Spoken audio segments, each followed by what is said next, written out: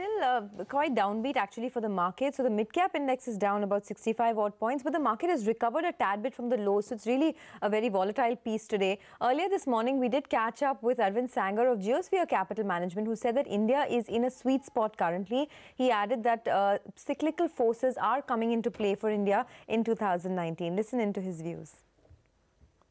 We're looking to put money to work. We're not making big macro calls, but we see now the global headwinds. Our central call on a global basis is not for a global recession, although the risks have grown. We have to be careful that we can never say never. But we think that Indian companies that benefit from a global supply chain, there are some companies that are already seeing demand for that, from people diversifying out of China. There are companies that would benefit from that. We see that interesting. And we see some of the domestic, more rural-oriented demand stories benefiting from the spending. The NBFCs, as the liquidity conditions ease, you could see some opportunities. What's happening in terms of the populist measures, it looks like, loan waivers is the mood of the moment. Yeah. Again, I wish there were more strategic thinking, because, the only way that you're going to get farm incomes better is by moving a significant portion of the rural population into urban jobs and industry.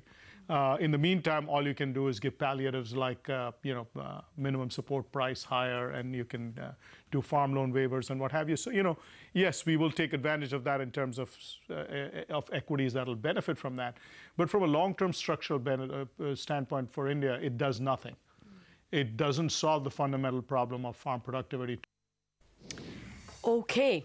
Well, now let's come back to our favorite segment, Rewind. We are in the last week of the year, and for the past 2-3 days, trading days, we have been getting you a rewind of several important sectors. We did pharma with you. We have covered several key sectors. Today, we are going to cover the retail sector. When the history of Indian modern trade is written, 2018 may well be remembered as the year that this channel breached the double-digit mark in contributing to FMCG sales. Well, the man who knows it all is Mangala Malu, and he is here to tell us why 2018 was the year for modern trade in India. Mangala. Absolutely. 2018 was the year when contribution to retail sales from FMCG crossed that 10% mark. Now, while a 10% share pales in comparison to other Asian peers like Indonesia, China, Thailand, Malaysia, even Philippines, it's the recent pace of growth and the imminent promise that has all the stakeholders excited. In fact, in just the past 2 years, growth in sales through modern trade has increased substantially and outpaced traditional channels as well. Two big policy decisions, demonetization and GST, were important policy factors that contributed to the recent growth of modern trade, which has outpaced traditional trade over the last few years. Here are some other factors that were important trends as well. In just the last 2 years, the number of stores in modern trade universe itself witnessed a double-digit growth on a compounded basis. The street has taken note of that, and retail companies' stock prices have zoomed manifold over the last 2 years. D-Mart, for instance, is up 450%, v-mart up nearly 5 times. Consumer preference itself has witnessed a slight tilt towards modern trade. So the trade growth has been 13,000. People are buying more year on year, and people are buying more than ever before on big days like Republic Day as well as Independence Day. Not only are the customers buying more offline, they're also buying more kinds of products online that they earlier bought online or offline rather. So the likes of diapers, breakfast cereals as well as liquid soaps have seen a higher contribution coming in from online. Another trend that has become increasingly clear in 2018 is while the popularity of e-commerce is growing, offline sales haven't dropped. The market is converging. Both ends of the spectrum have understood that their meeting place is somewhere midway at click and mortar. And that has brought us to a lot of deals. So there are two kinds of retailers today. Ones who say, Amazon's looking to buy me, my business is doomed. Or the others who say, Amazon's not looking to buy me, my business is doomed. Yes, from Whole Foods to Shoppers Stop and Aditya Birla's more, Amazon has gone offline shopping. And as news reports say, there could perhaps be even more. Talking about deals, Walmart's $16.6 billion acquisition of Flipkart was the biggest deal in the e-com retail space ever, telling you the promise that modern trade holds for India. So as 2018 draws to a close, a couple of big data points to watch out for in 2019 would be: one, increasing store additions by the incumbents and new players. Secondly, more products on offer as FMCG companies ramp up their innovation. Modern trades give them more shelf space. Third, perhaps another listed player, that is Spencer's, on our bourses. Fourth, another deal in the retail space, Amazon Future. And the big question is, will regulations with regard to foreign ownership in multi-brand retail ease? Well, for listed stocks, valuations are high, expectations for earnings are higher. So let's see how 2019 turns out. All right, Mangalam, thanks a lot for that. You know, you mentioned Republic Day and Independence Day. I must say, over the Christmas weekend, that's the last few days, I happened to be at a mall, and I have not seen the kind of crowds throng a mall as much as I've seen in a very, very long time. But thanks so much for that. Lalit Agarwal, the Chairman and Managing Director of v-mart Retail, joins in. Mr. Agarwal, if you heard my colleague talk about how modern trade growth has increased substantially, I wanted your own take on what the growth rates could look like, say, over the next 1 to 2 years. Good morning. Very happy to be here. Wishing everyone a very Merry Christmas coming year. Yeah, you're absolutely right, and Mangalam was absolutely perfect on speaking about the growth and the kind of growth that is coming in the modern trade from the FMCG sector and the other aspirational sector. I think it's really looking very positive, really looking very good.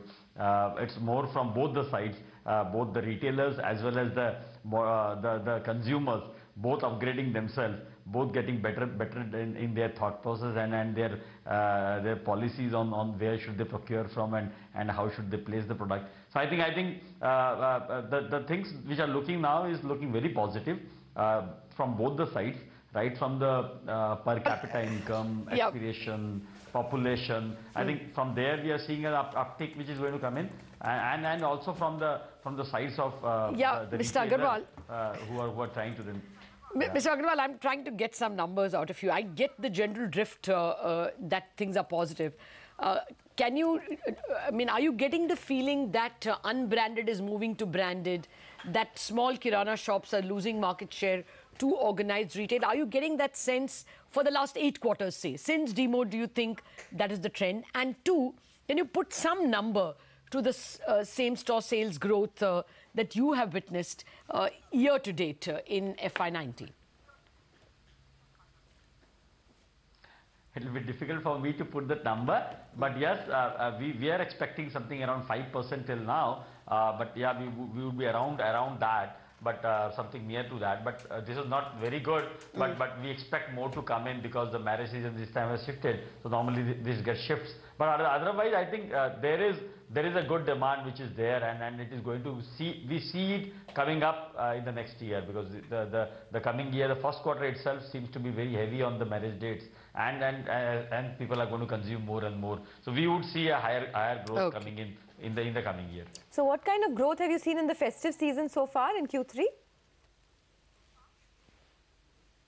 During the first 40 days of festive season, we saw almost higher double-digit growth, and which was there, and which was very motivating, and which was just very evident that people and consumer wanted to shop from good places, good locations, and they wanted good product, good quality product. So not that the unorganized or the mom-and-pop players are going away from the market or out of the market, but yes, I think there is even an extra percentage of population which is buying and buying more. Okay. So everyone wants to look better in this selfie age. Okay. Has Amazon spoken with you? Do you have any online plans anyways? No, I don't think we are with any talk with Amazon, and neither have they come up to us. But yes, we are looking to get into omni space, wherein we would also try to offer our consumers some bit of digital experience. But it will take some time for us to launch. Okay, what's the idea behind getting Mr. Srikhande of the former Shop Stop guy on your board? What is new in your strategy? So I think we are very clear. We have a very wide board, and we have good strength on our board. But we realize that we have more strength on the financial and the strategic side. But we wanted someone apart from me on the retail and the fashion side. So we thought, because Srikhande was away from Shopper Stop as MD, and we thought it was a good opportunity. We wanted to widen our board base, and so that we can take strategic decisions in a collective manner. All right, we're out of time, Mr. Agarwal. Thank you very much. Have a great 2019 yourself. We have to wind down on Bazaar. Lots of ideas on Chartbusters in a minute.